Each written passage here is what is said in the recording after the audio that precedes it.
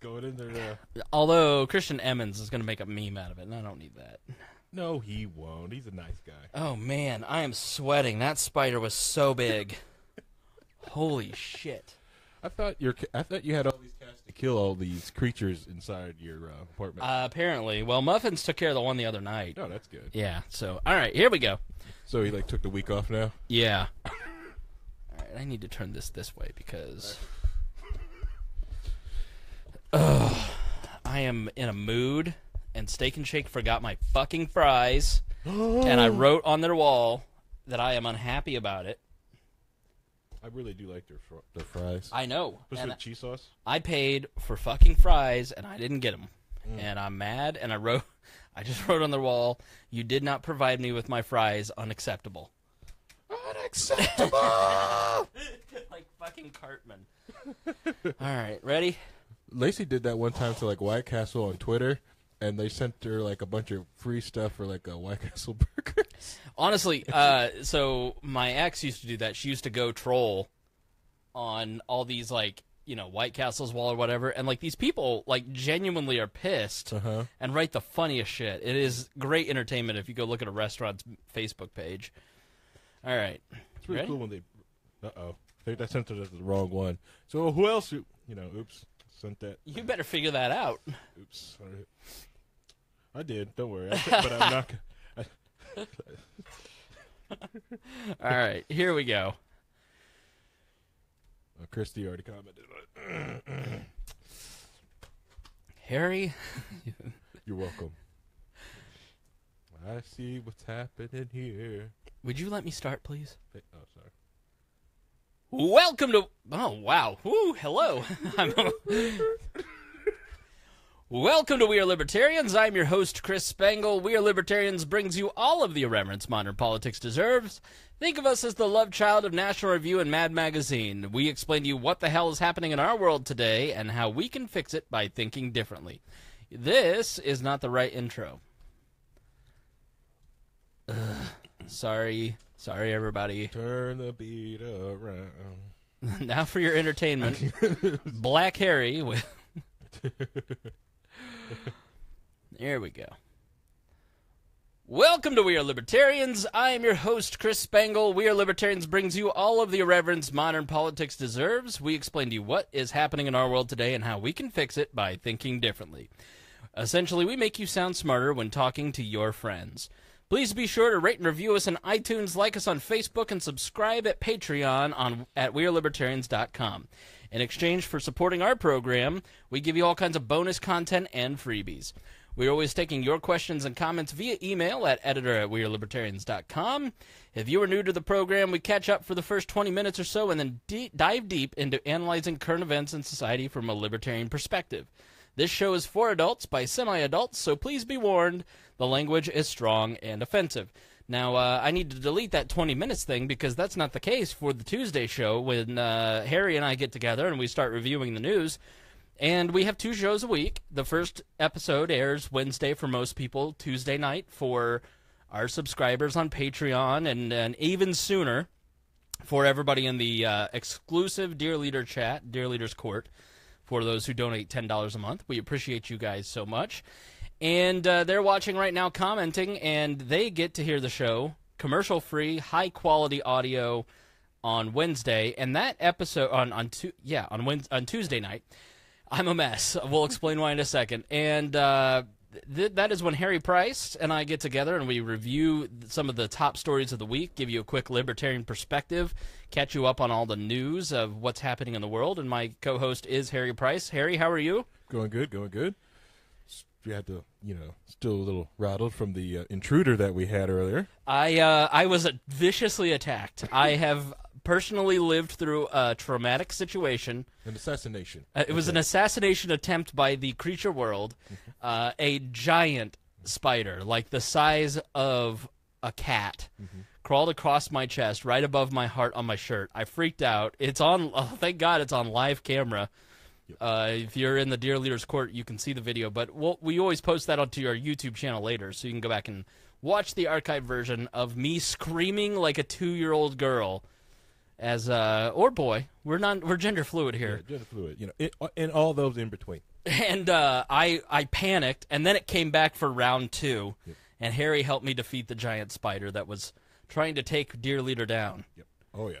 And another thing with the intro, the whole 20 minutes thing. If we did 20 minutes, that would cut a lot of part of our time of this quick hour that we're trying to get through. Well, I mean, the thing with the Tuesday show is that the Tuesday show is quick, and we're really going back to the old format from the early days of We Are Libertarians, where Chris Galt, Creighton Harrington, and I would sit down and do 3 to 4 stories in an hour, and then get out. Yeah. And then over time, the Thursday show, we recorded an episode Thursday night where my co-hosts are Greg Lins and Kat Anagnos, and then that airs Friday morning, Thursday night for everybody who's part of the Patreon subscription service. That show has evolved into a single subject deep dive into a single issue with, comedic tantrums throughout. And when our Patreon goal hit 500, one of the goals was to do a second show. And I have to be honest, our stats have taken a hit, and so I don't know what that means, if people are pissed that there's an extra hour a week. Anecdotally, I've not heard that. Yeah. The stats look down, but I think that's just a function of having, more content. But so I'm really curious to hear what you guys think, if you guys think that this works. I'm not doubting it. I've wanted to do a second show forever because I think there's so many different topics through the week that we don't get to cover now because the nature of that Thursday show has changed. And so I wanted to add another show where we gave you just talking points. Like, we're going to talk a little bit about Rand Paul tonight. We're going to talk about the Trump's lawyers. The Trump's lawyers. This is the most Trump thing ever. If you don't know, we won't spoil it for you. My list won't come up. What else are we talking about, Harry, tonight? I'm having a day. Just clicked off the other thing. We also got the whole Facebook and ads. Yeah, Facebook selling Russian ads, apparently, which is a non-story in our opinion, and we'll explain why. Yep. So, these are some of the basic stories that we just don't get to cover on the Thursday show anymore, and you guys have asked for a second show, so here it is. Yeah. So, and then in the bonus segment for our Patreon subscribers, Harry, you've been given a lot of love at the live show on Monday night. Yep. You were told this awesome couple. I wish I remembered their names. It was Larry, and I didn't get to meet his wife. I'm sorry. Now, when I cough and turn my mic off, I need you to talk, so there's no silence there. That's how radio works, Harry. I thought you were going to say something when I said this. No, I'm trying not to cough to death here. This is live to tape. Like, we don't go back and edit the podcasts anymore. I used to spend 2 hours for every hour of broadcast time, but we don't do that anymore. We want it to be as live as possible. And raw, yeah. Because back in the classic Wall episodes, you used to edit out the swear words, the ums and everything. and the duh space inside the radio. But yeah, so we're gonna. So Larry came up from Kentucky. Hopefully, 2.5 hour drive up to see us. Up to see us, and hand me a sticker. I don't have the sticker on my laptop yet because I don't exactly know where I want to put it on my cascade of stickers here on my Lenovo. So I just got to figure out where I want to put it. I haven't figured it out yet. So. And they raved about you and loved that you have a permanent co-hosting spot. Yep. And you're Larry's favorite. Yes. And their couple activity is to sit on the porch and smoke and drink and listen to We Are Libertarians, which is weird for me because this is I don't know, we're so inside it. Yeah. That to think that we're somebody's hobby is weird. You know what I mean? To me, well, see, I do the same thing. Lacey and I will sit out on the front porch and we'll grill out and burn wood and we'll listen. And I listen to podcasts when I'm sitting out there. She mostly likes them. I listen to a podcast it's a bunch of DJs and it's a DJ podcast, if that makes any sense, where they come together and instead of talking and bring topics, they just bring mixes. And like Tiesto's Life. Tiesto's Life. Yeah. I listen to Communion After Dark radio. I like that you don't know one of the most famous working DJs on the planet right now, but then you're I'm really into the DJ game. But it's goth industrial music. Right. Of course it is. That's who I listen to. I want to say thanks to one of our subscribers, Joshua Sexton. I think it's Joshua that sent these. So I came home on my birthday and to a present of 500 business cards that are, it just says, Chris Spangle, Dear Leader, generous and thorough in big white type. It's up Beautiful. on the Instagram. They're very beautiful, and he went all out. He got the glossy coating. I mean, you're the first person I've given one to. But when I go to a college campus, I will be handing these out left and right. So when we head up to Muncie, look out, cats roommates. You're getting a generous and thorough card. It's going to be very funny. Let's jump into the show here. Thank you, everybody, for listening to this episode of We Are Libertarians. We want to start with Rand Paul. Rand Paul is making a comeback. He didn't really go away for most of us libertarians, but for the press, they are rediscovering Rand Paul because he's standing up to the evils of Donald Trump. Yeah. So now he's safe. Right. So September 11th, they were amazingly. It was September 11th into the 13th. They were debating the National Defense Authorization Act. This comes up every year. It is the act that funds the military every year. And he was trying to put in an amendment that would have given a 6-month sunset to the authorizations for use of military force that were passed on September 14th, 2001, and again in 2002 in the run-up to the Iraq War. And essentially what this provision did, it allowed the president to have unlimited funds to conduct war. As Rand Paul points out, we're at war in 7 different places, and we've declared war in none of them, as the Constitution says. And his amendment ended up failing 61 to 36 to kill the amendment in the Senate. That would have it wouldn't have stopped the wars, but it would have forced the unending blank check for the National Defense Department. And I want to play a little bit the beginning of Rand Paul's speech here, and just so you can get a taste of exactly what he was saying that night as he was trying to extend it. He held up debate and tried to do another filibuster. Sorry, something fell. So this is the beginning of his speech as he started that AUMF amendment. Time in 15 years, we are debating the congressional role in the declaration of war. We have fought the longest war in U.S. history under an original authorization to go after the people who attacked us on 9/11. That war is long since over.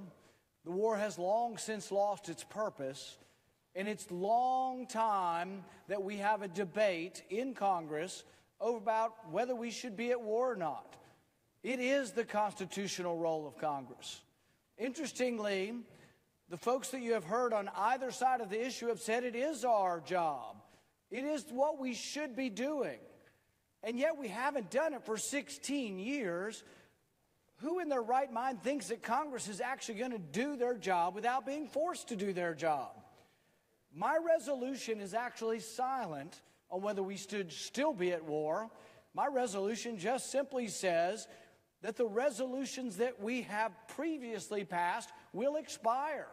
I don't believe they have anything to do with the 7 wars we're involved with currently anyway. But if we were to force them to expire, we would then have a debate.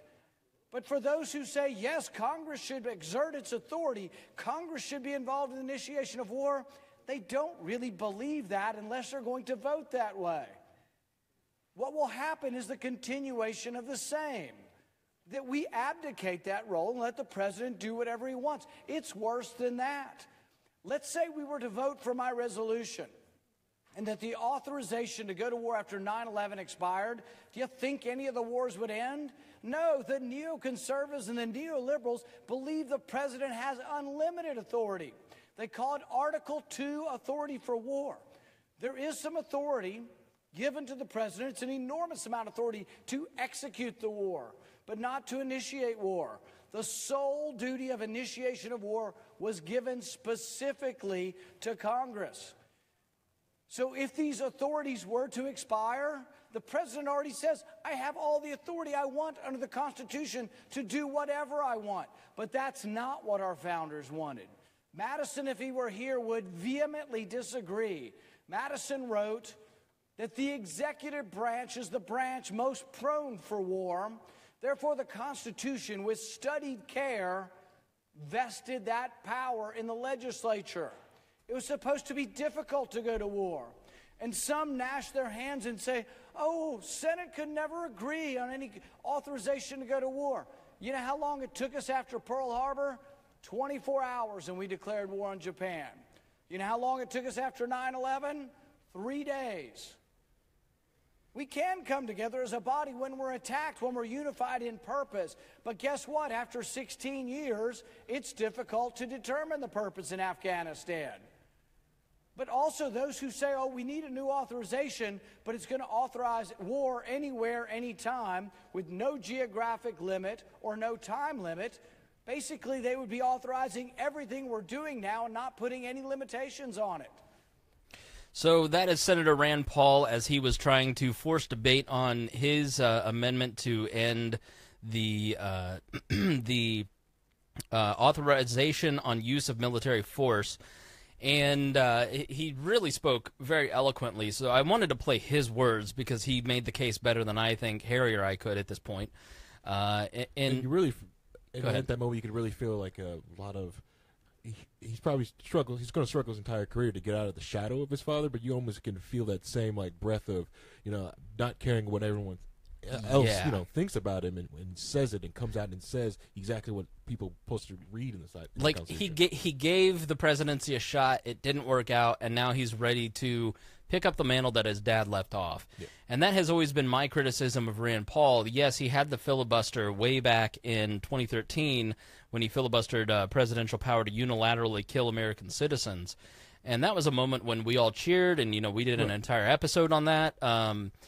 But he then started to become a little wishy-washy about a lot of stuff over the course of the next few years as he prepared to run for president in 2016. And in some of the things that he's doing lately, it really seems like he is now standing up for the principles that we all kind of knew were lurking behind the scenes with Rand Paul.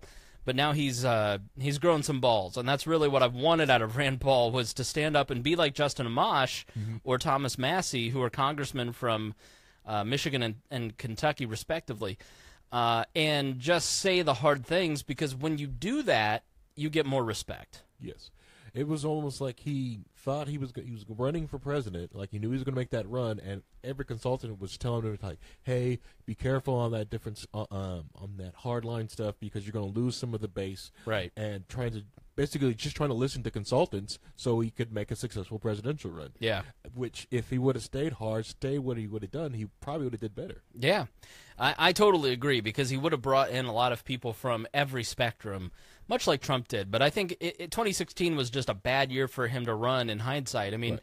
I think they thought that he would end up picking up everything that his dad had built over 2 cycles, and Donald Trump did. Donald Correct. Trump, as Greg points out all the time, Donald Trump, if you go and look at Missouri, for instance, Donald Trump, or no, it was Iowa. If you look at Iowa, Donald Trump picked up all of the Ron Paul counties, and Rand Paul did not in Iowa. Yeah, well, because a lot of the people who were Ron Paul supporters in Iowa, if they were still voting, if you're still voting, because we're either anarchists now, and they don't vote anymore, but a lot of them, they're not also that time. Iowa did their best. Iowa Republicans did their best to out and kick out most of those Ron Paul Republicans out of the party and out of positions of power, including Amash, including Massie, and including Rand Paul. And I think the other part of this that factors into this is that Rand is in a safe Senate seat now in Kentucky. It has moved redder, if that was possible.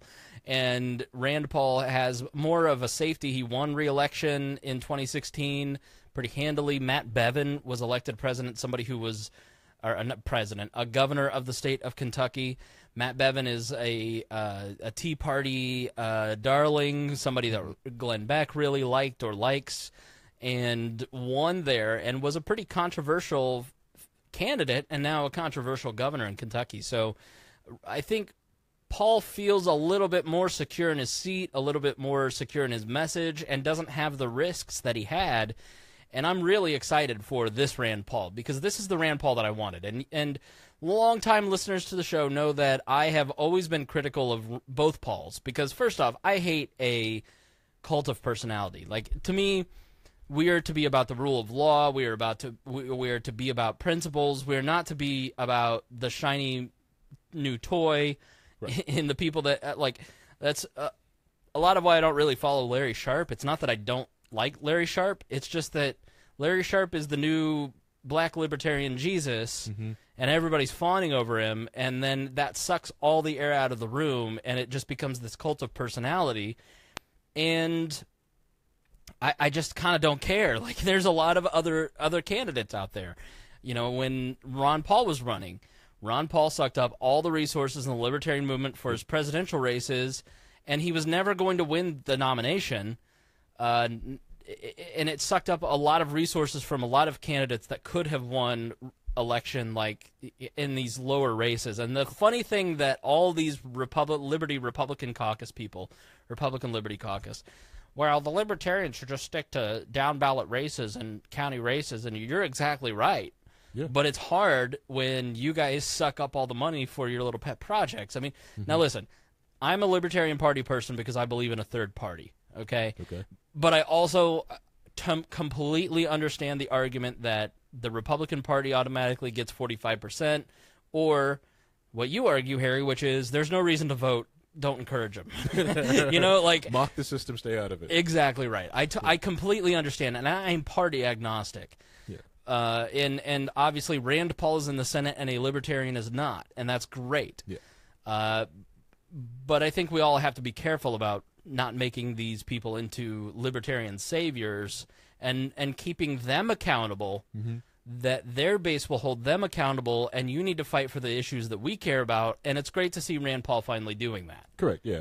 Because, yeah, Ron did, as great as Ron was and brought a lot of people into the liberty movement, each presidential run, he took volunteers from states that the Libertarian Party could have used to, get ballot access. So, like, most of the people's biggest complaint about the Libertarian Party is that they don't have ballot access. Well, for, 8 years, Ron Paul kept sucking up resources and volunteers to run on the Republican ticket. So they had 4 years to rebuild for Gary, and then and then another 4 years. So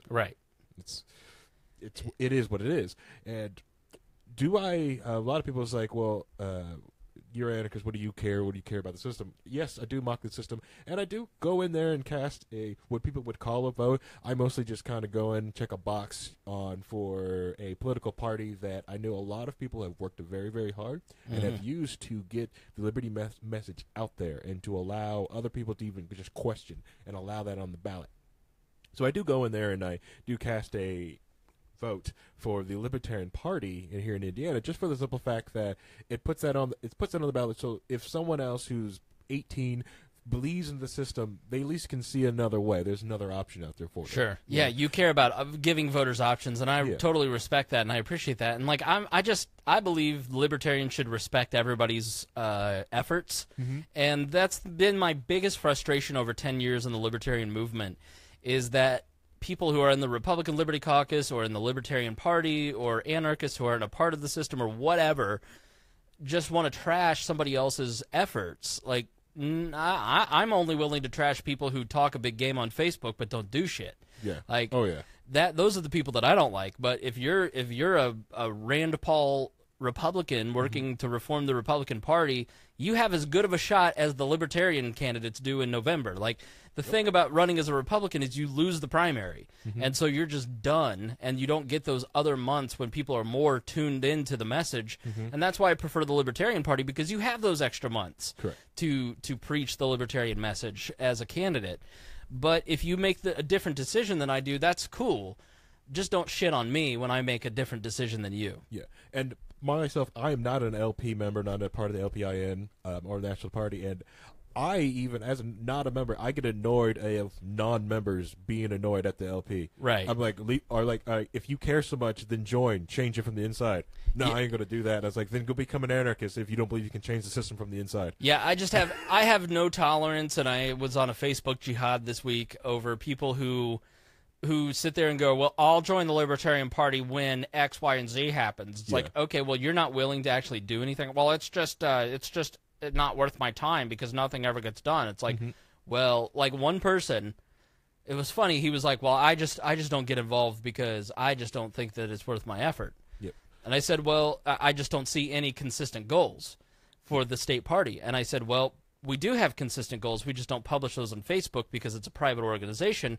Funny you should mention that, though, Doug Carr, who we've had on the show. One of the goals is to hire a digital marketer to help us build out some better platforms, and you are a person that of interest in bringing them in, and we've been courting Doug to bring him in to help him with some of this stuff, not just to have him do it for free, but to hire him and pay him money. Right. Because I'm a big believer, and I'm really pushing our state party to spend money on professionals. If we're burning volunteers out with amateurs doing amateur level work when we've got money in the bank to hire a professional to do it. Right. It's crazy that it's supposed to be the party of fiscal economics and knew all this about economics, tries to be all socialist and communist by trying to run with amateurs, free volunteers. Right. It's nuts. It's crazy that they're like, well, we need this for free. Or they'll try to pay peanuts. Well, you're going to get peanut work. Right. You know, if you want good text, you want good SEO people, you have to pay good money for it. Yeah. You know, it's Well, we only have X amount of dollars. Well,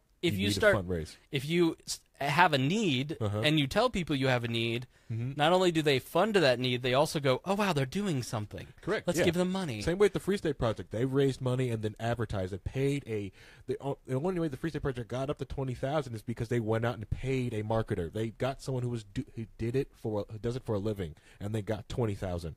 Yeah. Yeah. Before that, they were just struggling to get it up there, struggling to get there. It's just like, and they finally went and got a paid marketer. Yeah. So it works. It's like the people who believe that there shouldn't be a floor fee for the convention. It's like, well, listen, there ain't no such thing as a free lunch. If you are getting some value as just a regular person out there, and you were going in and casting a ballot, right, and you are a Libertarian Party voter, somebody is carrying the load in terms of money or effort. And if you don't have time, then maybe give money. And if you don't have money, then give a Facebook share, whatever. Just help promote something. That's what we ask here. Like, the reason we have a subscription service is it costs me about $500 a month at least to run this. There's another several $1,000s a month worth of things that I would like to do for this new media outlet. Yeah. And so I can't carry that load. So I bet if I ask our listeners, hey, will you pitch in? You get this podcast for free. I don't want to charge you a bunch of money for the podcast. I don't want to put it behind a paywall. I don't want to, we don't have advertisers per se. What I do with the ad blocks at the beginning of the show for the feed, those are my friends who have podcasts that I think are really good that I want you to listen to those shows. Yes. You know, like I'm trying to help pay it forward to other libertarian podcasters as they build their thing too, because so many people help me. Now, we do have sponsorship. You know, if you want to sponsor, we do do that. But it's just not something that I want to. I think there's enough people in our audience to help pay for this stuff. And it's worked. Like, we're up at $1,000 a month, which is amazing. Wow. Like, I can't believe we've hit $1,000 a month in Patreon donations. Thank you so much. And, like, it's humbling and amazing that we've built a product that people enjoy in these two podcasts, yours, the Tuesday show and the Thursday show. And, like, the national convention, it cost a tremendous amount of money to put on a national convention. Yes. And they don't force every voting member to pay. About 25% of the people come in and vote, never pay a dime. Well, the AV costs $75,000 because that's what the hotel cartel is charging. Correct, yeah. It's $65,000, I think. It's a tourist town, so yeah. For 4 days of AV in New Orleans, and, well, it shouldn't cost that. It's like, well, yeah, it shouldn't cost that, but it does, and they're the only provider, so this is what we got to pay. Yeah, correct, yeah. So it was like that in Indianapolis for the longest time until other companies started jumping out. Exactly right. And so there's going to be 25% of the Libertarian Party that meets in New Orleans in the spring, and they're not going to pay a dime, and that just gets offset and pushed off to the other 75%, and then the price goes up, and so people go, I'm not going to go to the convention and participate because it's too expensive. Yeah. or I'm just going to go and not pay, and then that number creeps up to 26, 27, 29. You know, it's libertarians don't understand economics in their own private organization sometimes. So, anyways, we're way off on a tangent, but super off. We're way off. But but I just think it's great that Rand Paul is starting to bring the stuff back around. You know, he's bringing up issues that libertarians care about, especially about the national security state. They tried to hide the amendment and not have any discussion on his amendment to end the authorization on use of military force, which was basically passed 3 days after 9/11, and they said, here's a blank check to fight the war on terror, and then it was reauthorized in 2002, right before the Iraq War, and that has been the funding source. These two authorizations have been the funding source for the war on terror, and as we talked about last time, that's an enormous amount of money that has drastically changed a lot of things in our foreign policy and in our country. What Rand Paul is saying is, let's have a discussion about where that money is going, how that money is being used. Do we want to continue the war in Afghanistan? Do we need to continue a war in 6 other countries? What are the reasons we are fighting in Afghanistan? And I don't think that he is trying to do anything that is crazy. And he wrote in an op-ed on September 11th in RARE, R-A-R-E. Yeah. These authorizations to use military force are inappropriately being used to justify American warfare in 7 different countries. Sunsetting both AUMFs will force a debate on whether we continue the Afghan war, the Libya war, the Yemen war, the Syria war, and other interventions. If we don't get this rudderless foreign policy under control now, we'll be still asking the same questions another 16 years down the road. Repealing the 2001 and 2002 AUMFs would restore respect for the balance of power and reassert Congress's voice by forcing legislators to specifically approve or disapprove the direction of our foreign policy. If my provision passes, the authorizations would sunset 6 months later, allowing Congress time for a thorough debate about how we will move forward. Let's utilize the same focus and discipline we expect of our military to give them specific authorization as each unique situation warrants. My amendment would give the U.S. Senate that chance, because Syria, Libya, Yemen have come over the last few years, and we just roll that into the AUMFs, and they just keep getting funding. So he is out there doing a lot of good work on this. And trying to get the power of the purse back to Congress. Exactly right. He also is leading the the spiritual battle, I would say, for the Republican Party when it comes to Obamacare. And he was a holdout on the Trumpcare bill and basically said, no, we promised our base and the American people that if we had the House, the Senate, and the presidency, we would repeal and replace. I would prefer to repeal, but we're not going to get to replace until we repeal, and then we can replace. And he has forced the hand of the Senate and the president, and has been one of those people who was really pushing, and along with Senator Murkowski and several others, including John McCain, bringing down that Trumpcare vote. And now he is leading the fight again, as essentially over the next month is incredibly important for the healthcare debate. So they go into recess around the 1st of November, and then they go home for Christmas, and then they come back a little bit early in the year, but for the most part they're gone next year for midterm elections. There's like 18 Senate seats that are up next year, and they're all kind of Republican leaning, and they have the chance to have a really big majority in the Senate if they do this right. Yeah. But that's not going to happen if they fall flat on their promise of repealing and replacing Obamacare, something that they have promised and have failed at this point. And it is going to be something that the base is going to revolt in the Republican Party against. Yeah. And Rand Paul is saying, no, I don't care what's politically possible. We need to do this right now.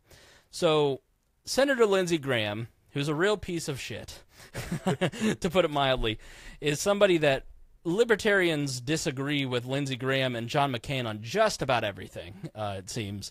And anytime there is a really bad piece of legislation, John McCain and Lindsey Graham seem to love it.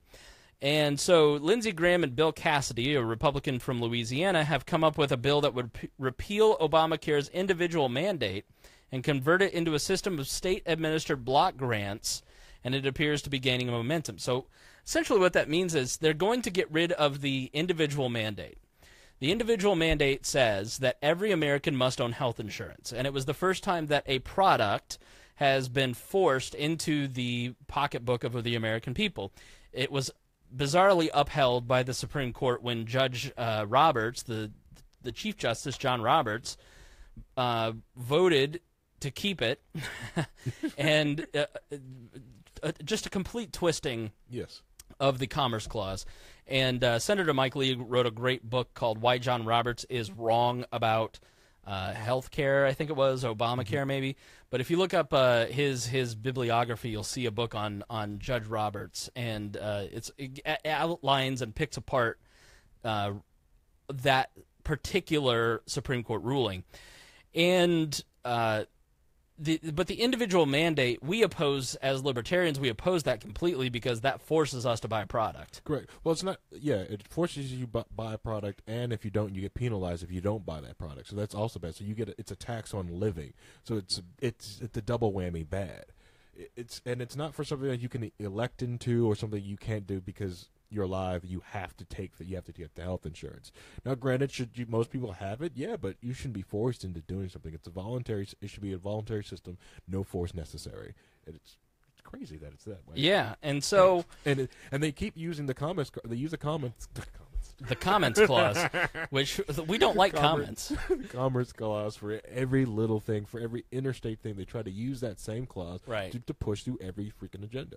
So what they want to do is they want to repeal that, which you have to have the individual mandate for Obamacare to work because you're forcing people into paying for, when they say, well, 26 million people will lose their health insurance. No, 26 million people will have the freedom to choose to not buy health insurance because that doesn't fit for them. Right. They're not going to lose their health insurance. They're just not going to buy something they don't need. Right. And they could buy something that they want or buy something because most men between 18 and 35 do not buy health insurance. We buy car parts. We want car parts. Okay? We want a good turbo, which is going to cost about $5,000 or up, for their cars. Or we buy cats. But turbo.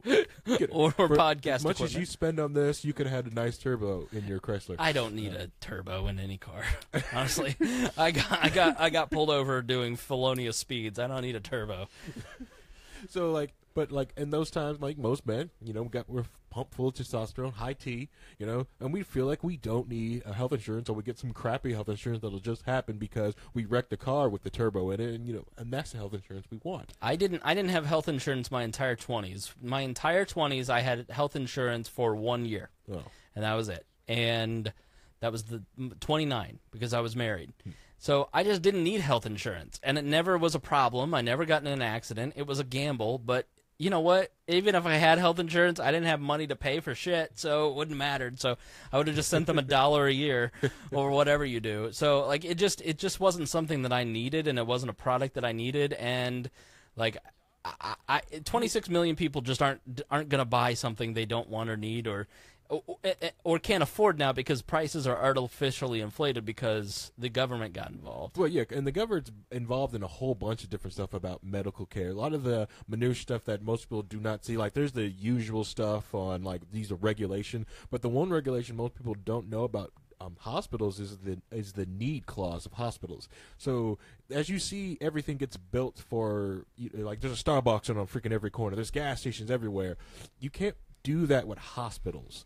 You have to see it. They have to determine a need for a hospital. If you need another NICU in somewhere, or you need another emergency room area. What is a NICU? Is this one of your Pokemons? NICU is a neonatal intensive care unit. Oh, that's different than one of your little Pokemons? It's slightly different. All right. I've got to actually go back there and bring Gunther back up there. How's Gunther doing? Gunther's doing good. Gunther's not sleeping all the way through the night because I believe Gunther's maybe starting to tease because Gunther has bouts of inconsolable rage.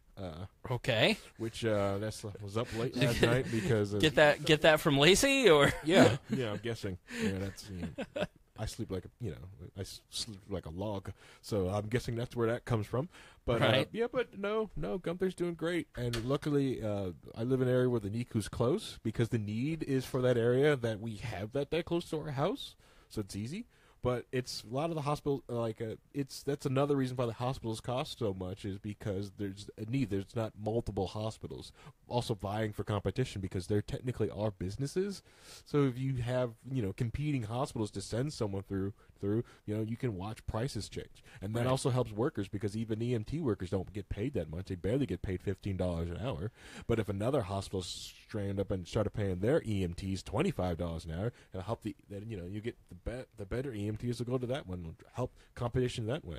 So essentially, so what happens is they're going to repeal that, and what they're going to do is they're going to take away all federal involvement in any of the exchanges and all that stuff, and they're just going to provide the funding sources for it. And they're going to put all the responsibility into the states, and the states are then responsible for, they have to administer exchanges, they still have to, it's basically 50-state Medicare expansion instead of 31. Mm-hmm. And then the federal government will provide block grants, which means here's just a big chunk of money.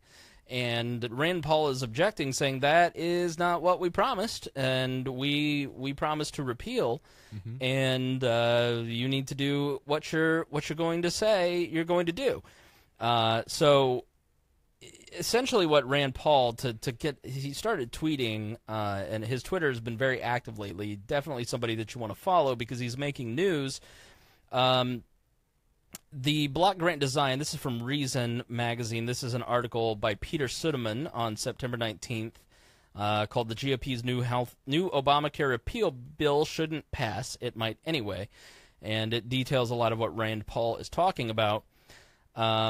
And he basically, the bill's block grant formula, Paul says, would redistribute federal money from blue states to red states because it spreads out the money that is now used to fund Obamacare's Medicaid expansion, which only 31 states participate in, to every state. Essentially, it would take money away from the states that expanded Medicaid under Obamacare and give it to more states that didn't. More states equals more cost, essentially. So we're going from 31 to 50. So the cost of funding 31 states will now be 50 states. Imagine what that will do to the deficit.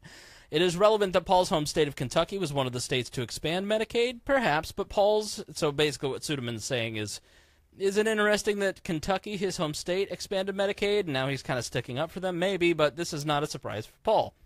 Yeah. Paul said to Slate magazine, of all places, it just looks like the Republicans are taking the money from Democrat states and giving it to Republican states. And he goes on, his worries about the arcane future policy battles the system would set up are worth considering. So we're going to go through year after year of Republicans fighting Democrats over the formula. It's hardly clear that Graham Cassidy would result in stable policy or political equilibrium. The bill then doesn't really solve any of the problems that have kept the previous iterations of Obamacare repeal from passing, yet Senate Republicans, looking through the prism of months of frustration and failure, might pass it anyways for one reason. This is their final shot, and they promised they would. And he gave a timeline. Let me look up the timeline. But obviously this is a bill, Harry, that Libertarians would be completely opposed, the Graham Cassidy bill. Yes. Oh, you want me to... I want you to pad. That was me saying, Harry, why don't you talk for a second while I look this up gracefully? Oh, you're fine. Sorry about that. I'll try to catch better in the next time. That's okay. Let me just say, they have a strict deadline. I found it, Harry. You don't need to pad. It's fine. After September 30th, the procedural vehicle that allows Senate Republicans to pass a health care bill with a simple majority vote expires. This means they have less than 2 weeks to make good on their promise to repeal and replace their health care law. The health care law. In other words, this is their last chance, and they might take it. They've got a list of holdouts like Senator Collins and Murkowski from Maine and Alaska, respectively. You had John McCain casting a deciding vote against the repeal. Then you had Senator John Kennedy from Louisiana, who's a counterpart to the sponsor of this bill. John McCain's a bestie with Lindsey Graham. And Lindsey Graham today in a press conference kind of gave a wink and a nod asking if John McCain would support his bill, and so people are chattering that maybe he will.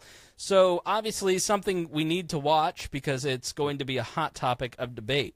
Yeah, and historic. The simple fact that to watch a government program get repealed and get pushed back. Exactly right. It's I've never seen it, so it's just going to blow my mind to even watch it happen. Right. So we'll see what happens, but it's a crucial deadline that we've got here in the next 2 weeks. Let's move on to our next story, which is the St. Louis riots. In St. Louis, you might have only heard about the rioting that's going on in St. Louis, unless you're a news watcher, because things like Mike Birbiglia and some other concerts, like I don't think that was the Rolling Stones. That was because of my joke that the Hells Angels should sponsor security at some of these concerts that got canceled. But concerts got canceled in St. Louis because they couldn't provide security because police are dealing with protests. Correct. So this started Friday night in St. Louis. We are recording this on Tuesday, and there were 100 people arrested in St. Louis today, and they are they had 23 people as of 6 p.m. on Friday night. This is an older article, but it essentially, the violence began because they had peaceful demonstrations that day because a judge acquitted former St. Louis police officer Jason Stockley for killing Anthony Lamar Smith in December of 2011. In a court document, this is from the Washington Post, submitted by the St. Louis Circuit Attorney, the investigator on the case said Stockley and another officer had been chasing Smith at speeds up to 80 miles per hour when Stockley said he was going to kill this motherfucker, don't you know it, and told the officer to drive into Smith's slowing car. The document said Stockley then approached Smith's window and fired 5 times into the car, hitting Smith with each shot and killing him. In addition, prosecutors accused the officer of planting a gun on the victim. There was a gun found in Smith's car, but it was later determined to have DNA only from the police officer, Stockley. Judge Timothy Wilson, the circuit judge who heard the case in a bench trial, acquitted Stockley on the murder charge as well as a charge of armed criminal action in a 30-page order released Thursday morning.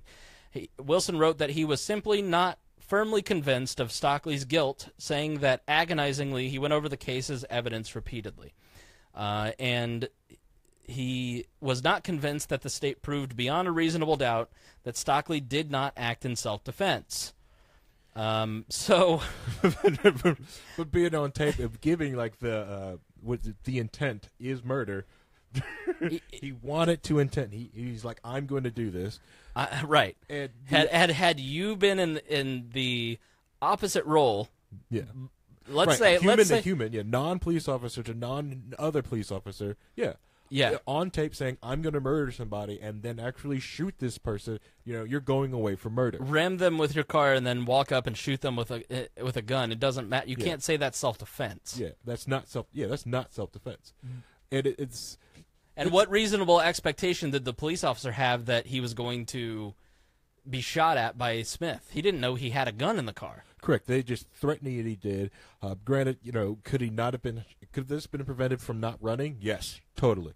Could have been totally different if he didn't run. But just because you run does not give you the permission to shoot and kill somebody. Yep. There's tons of different castle doctrine laws that if you shot someone fleeing your house, you would be in trouble for doing as just a regular person. That's the main reason why people are upset about this, because any other person not wearing that funny costume, they would be behind bars right now, or at least be sued incredibly civilly by the family. And speculation. The other thing with the gun planting thing, I don't know about anyone. Maybe there's more stuff that wasn't released to the public, but I've got more fingerprints than just mine on my gun. That's the thing. It's just like, well, just his fingerprints were found. That sounds the most biggest BS, because most people, most people's guns have tons of different people's fingerprints on it. Yeah. I've got Chris's fingerprints on my gun. He doesn't know how he's got it on there, but his fingerprints are on mine. Make sure about that. You're a fucking creep, Harry. And we should mention also that Ferguson is in St. Louis. Yes. St. Louis. I don't know how you pronounce it, but it's in St. Louis. And in 2014, obviously, that's where you had the Michael Brown incident, and then you had the Ferguson riots. Yes. And so you have a very strong network of anti-police protesters. Right. And they've done nothing they've done very little to try to bridge that gap between those since the Michael Brown protest. Right. And watching the FBI come down and go after this, because the police response is usually like very chaotic on these. So and escalating, and it just shows like and it also gives, and this whole case gives almost backdrop to why everyone was so pissed off at the Michael Brown case because of stuff like this. And the other thing with that cop, he also had what was it? Was that one report that he didn't have? He had another gun on him that he wasn't supposed to have by policy. I didn't read that. But yeah, I read a report. It could have been wrong, could have been false. I only saw it in 2 different places that he had apparently a pistol, one of those sawed-on AK-47 pistols on it. But who knows? It always came from a liberal press, so it could have been, But that's what I've read from that.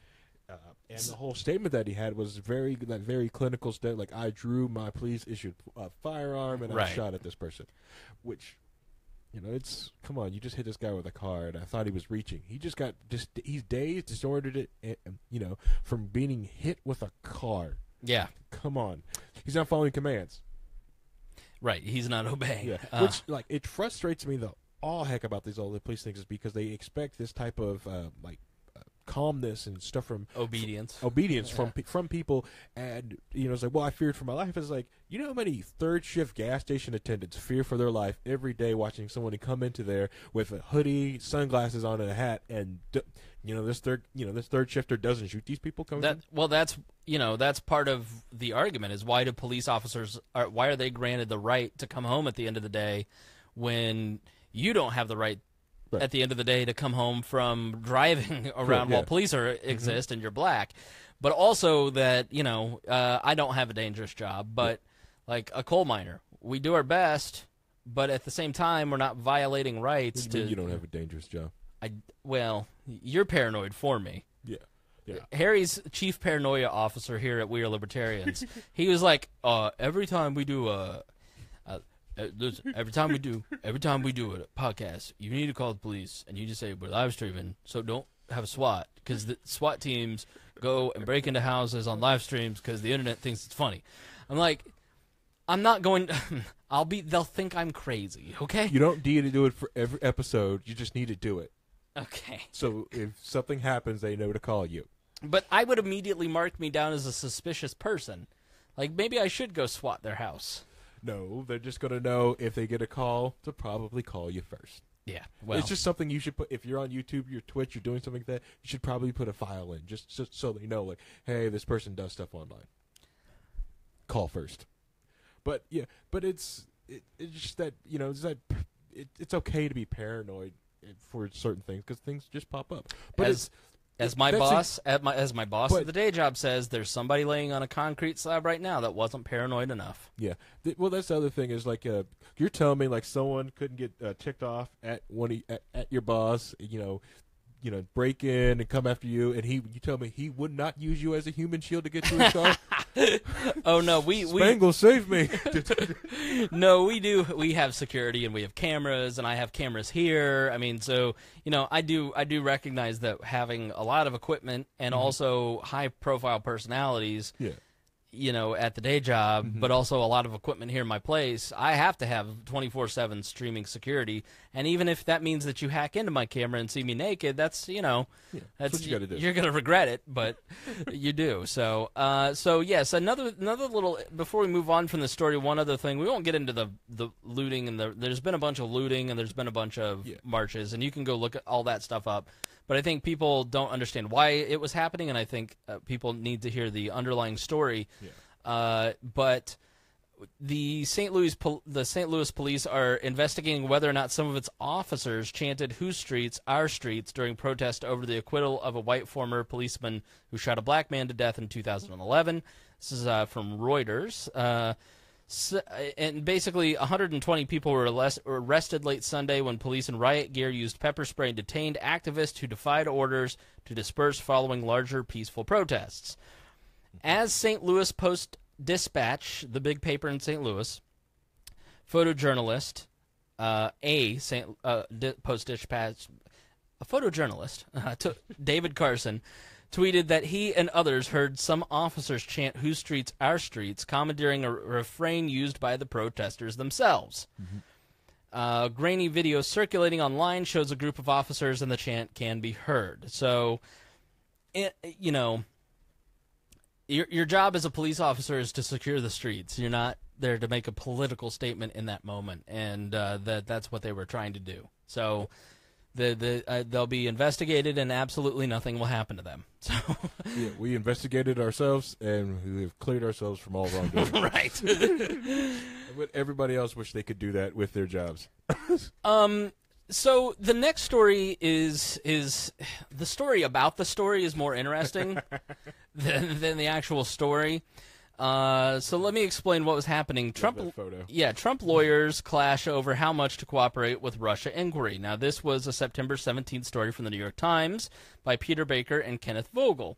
And essentially, his legal team is wrestling with how much to cooperate with the special counsel looking into Russian election interference, an internal debate that led to an angry confrontation last week between two White House lawyers, and that could shape the course of the investigation. One more paragraph. At the heart of the clash is an issue that has challenged multiple presidents during high-stakes Washington investigations: how to handle the demands of investigators without surrendering the institutional prerogatives of the office of the presidency. So, in short, the debate has pitted Mr. Trump's West Wing. Donald McGahn is the White House counsel. So he is the official lawyer for the White House, the executive branch. And that has pitted him against Ty Cobb, a lawyer brought in to manage the response to the investigation. Mr. Cobb has argued for turning over as many of the emails and documents requested by the special counsel as possible in hopes of quickly ending the investigation. Mr. McGahn supports cooperation, but has expressed worry about setting a precedent that would weaken the White House long after Trump's tenure is over. So Ty Cobb, who has this weird little curly roly-poly mustache and claims to be a relative of the Ty Cobb, virulent racist and horrible drunk who beat his wife, baseball player Ty Cobb. Yeah. 22 seasons of the Detroit Tigers. Right. Ty Cobb. Ty Cobb. But anyways, this lawyer was brought in to be the media lawyer and handle some of the media stuff, but also to be on Trump's personal team. And he wants to turn over as many documents as possible just to get this all clear. Because he's like, listen, we've got all these documents, including documents that are allegedly in McGahn's safe, which any lawyer has documents in a safe, okay? If you know a lawyer, they have documents in a safe because those documents prove the innocence of their clients. They haven't gone to trial yet, so they put them in the safe so nothing happens to them to make sure their clients don't go to jail forever. Like, don't let that little fact throw you off into conspiracy land. So, and he's arguing with McGahn, whose job it is as the White House counsel to protect presidential privilege, essentially. Correct, yeah. You know, because there's always a balance between the presidency and the person. Okay, so as a person, you are given attorney. If Harry were my attorney, and he and I had conversations, that's privileged conversation. Correct.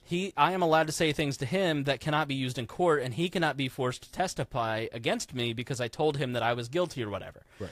But as the President of the United States, there are things in that attorney-client privilege that are germane to the business of the American people. And so there is always a tension there. Yeah, correct. You're supposed to have record of all presidential Exactly. not accounts, but speeches, and because they always put that in the library. This is who the president talked to on this day, random B, because you can sit there and search for, like, when Bill Clinton talked to some fourth graders. That speech is stenographed. Exactly right. So, right, everything is recorded. So that is what there's internal strife happening at the White House around all this, and so. So how do we know this information? Because that seems like really sensitive information. Like, we know information that Trump's lawyers are talking about. Like, you don't hear lawyers. Like, the first thing they teach you in law school is don't have conversations about clients in any place that could be overheard.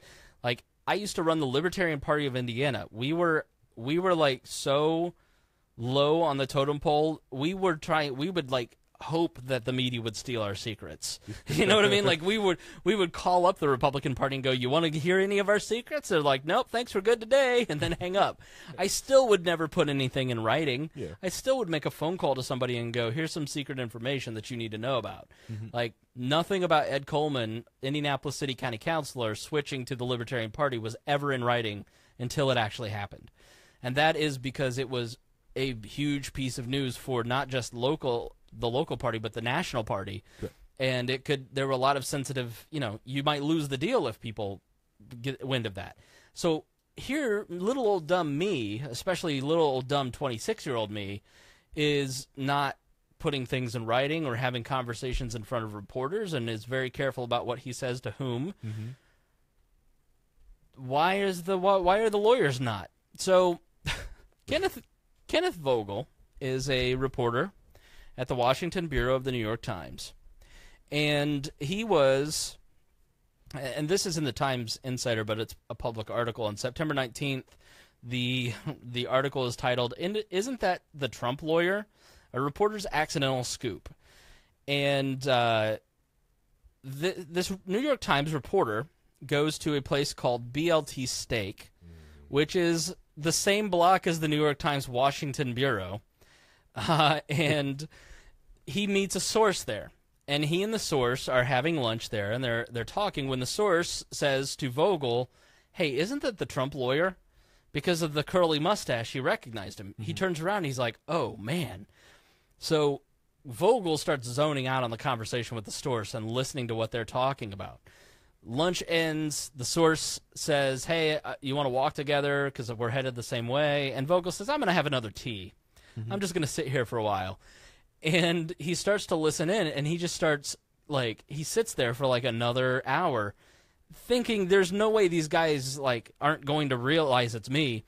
People kept coming up because he was on the sidewalk, because these guys were outside, okay? They were on the sidewalk. Open air, yeah. Open air outside. You could easily walk to the White House. Mm-hmm. You're within the same block of the New York Times, and they're outside having a conversation about one of the most secret, sensitive investigations in the history of American politics. And a New York Times reporter is sitting there listening. And people kept coming up and saying hi to Vogel, including Maggie Haberman, the White House. Maggie Haberman's this pretty young woman. She's the White House correspondent for the New York Times. Everybody in Washington knows who she is, and he's just he said he was sitting there making the Knicks sign, "Get out of here." And nobody and so they finally did. Goes back, talks to his editors, and then they have a conversation and they write this article. Really just a very weird, interesting story. I mean, and it just shows you at every turn Trump hurts himself, and everyone around him just seems to be incompetent and stupid, and it starts at the top. Yeah, it's either they're incompetent or stupid, because you want to believe this is an elaborate, 8D chess move. Right. You told them hey, they're going to be here at this restaurant. Just go there, openly talk about this. Okay? Right. This way we can control the news cycle about this supposed leak. Right. Now, but this only shows me maybe all the leaks are just incompetent moves. Yeah. Every leak is just someone being incompetent, sitting out somewhere talking about something. Having covered and worked on all sides of politics over the last 15 years, Harry, I've worked in politics, around politics, covered politics. I can tell you that conspiracies are just dumb people doing dumb things, and then we assign conspiratorial motives. The government, at the very end of the day, is incompetent and stupid, and that sometimes, as our friend Abdul says, a cigar is just a cigar. And are there things that are conspiratorial? Is there a network called the Deep State? Absolutely. Yes. Do I think John Kennedy was assassinated? Absolutely. By the CIA. I do believe in some conspiracies. I think he was killed by the CIA. I do. But at the end of the day... I'm sure he was killed with a magic bullet forged by Illuminati mystics. Sometimes a cigar is just a cigar, and the government, even at the very highest levels, is run by incredibly stupid people. So, we're out of time for this episode, but we still have one of the hottest topics that people want us to discuss. And so what I'm going to do is be annoying, and I'm going to put that as our bonus segment for our Patreon subscribers. So every week we're going to give you an extra segment of the show, and you get to hear a bonus segment, so you get even more content. So if you're somebody that just can't get enough of what we're doing, well, fear not. Okay, Dear Leader is thorough and generous and thorough. and provides you with a bonus segment. So Harry and I are going to talk about Facebook and what responsibility social networks bear to the American people. And they did an internal audit and found that 472 different accounts in Russia had purchased $100,000 worth of Facebook ads. And we're gonna dive into this a little bit and talk about the conversation that's going on. We're also going to have Harry's tech tip. What I have learned since we stepped up and started doing this second show, how much people love Harry and they love his technology, and they just want to play the tip, just the tip with Harry's. They don't want to go full immersed into Harry's tech world because they can't handle that. So we're going to give you just a tip. Normally that will be in the show, but we're out of time. We said an hour. We're going to stick to around an hour for this for the Tuesday show, but we're going to put this in the bonus. Now, if you want to hear it, you go to wearelibertarians.com, and on the right there's a little button that says Patreon. You click that button. You sign up for $5 or more a month. Mm-hmm. You'll get a private RSS feed that you can then go and put that into your podcatcher and listen. So it's just like a regular podcast. It's super easy, and you get not only the show, you get the bonus episodes, you get other audio, including the first episode that the first radio broadcast I ever did in 2005. I put in there. You can hear Joe Ruiz ask a dirty question to Jolie Borowski. Put that in there? It's in there. Oh, that's premium. You guys got to hear that. It's in there. That's super rare. You get high quality audio. It's not that our audio quality isn't good on the main feed that you're probably listening to. It's just that I bump up the quality and make the file size a little bit bigger so you can hear Harry's very soothing tones and my nasally little voice and we get all the commercials, and there's a little we start the recorder a little early, and I leave all that in there. So for instance, you could have heard me getting attacked by a spider. The audio of that is in there for the bonus. And he squealed. $5 a month, and what that does is that helps us build the empire, build the wall, as some of you people are saying, and give us the ability to, like, I'm looking at hiring a couple people on a freelance basis. So what that's going to allow me to do is I just am at my bandwidth. I can't do anymore, but I know that we need to do X, Y, and Z, so I'm going to use that money to hire people. I'm going to create some jobs and give you more content as a result. So there ain't no such thing as a free lunch. If you're listening to this show for free, keep listening for free. We love you. We appreciate you listening. But if you want to go a little bit extra and you want to get a little bit more, then become a Patreon subscriber. So thank you for listening to this episode. Harry, any final thoughts? I want to say once again, thank you for all the Patreon donators. Thank you for helping out. It takes a huge load out of Chris to help him with that part of the show. Thank you for everyone who gets into the Dear Leaders chambers. Thank you into the Facebook group and having conversations, go through there and bring up different questions and even help us out with topics, because a lot of the stuff that were posted, they're like, dude, I want to talk about it. And for those in the Discord chat, you can even hear me rant about some of the stuff when I'm playing video games. So yeah.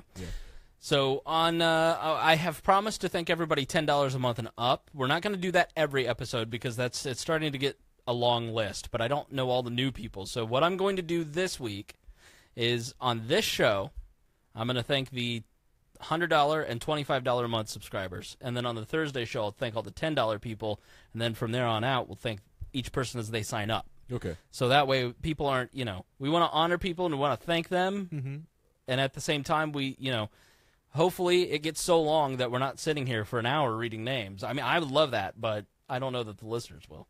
What do you think? I think they might, especially if we put make Jeff Vibert do it and just squirt him with water and make him read.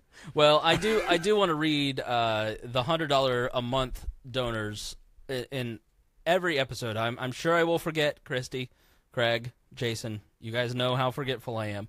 But Christy Avery, Craig DaCosta, and Jason Doolittle, you guys donate $100 a month. We thank you so much. That's really awesome of you guys. Our $25 a month folks, Harry's going to sign some posters tonight. We'll have those out to you. You get 2 posters, one of them autographed. We'll have those out soon.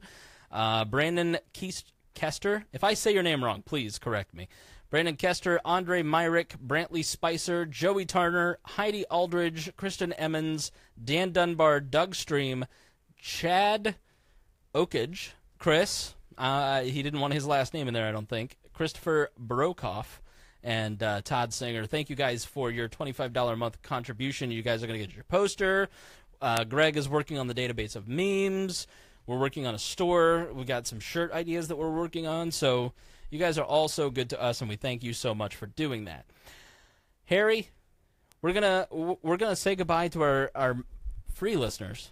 We're gonna hit the pause button, but then we're gonna jump right back in. Are you ready? I'm ready. All right. Everybody else listening, we will see you soon, and we hope that you will sign up so you can hear the rest of the show. And we will see you. We have a catchphrase. We have a sign-off. Do we? We do. About, who will... Greg. Yeah, right. I know, Okay. I know. All right. So for how do I set it up again? I don't remember. So as of now, Greg will be back Thursday. there you go. Oops, I should have just kept that running. Okay. Let me just get a drink of water and blow my nose. Okay. See everyone on the other side. See you on the other side. I scheduled a personal training session for what do we need for this show? 5:30. What? It's a show clock. Not to keep us like for commercials, just to sitting here going like. I've looked at various show clocks. Show clocks are like hundreds of dollars because I've looked at it. That's why I have this clock here. You know why? Tech, baby. Well, you figure it out. And All I need is space. I have. That's my other problem. Was like I could do that with I could just use Linux to make something like that because it's just simple math. Yeah, I want to keep it around an hour. Because it's not like you don't need because we can set it up so like because you can almost just use like a big gym clock. Go get your because you can do like. Well, I mean, there's a giant clock on the wall there, Harry, and then I've got the. No, I want something timer. like sitting in front of my face. Almost like set it up like as laps, and we can like hit a click on it, like with the segments, which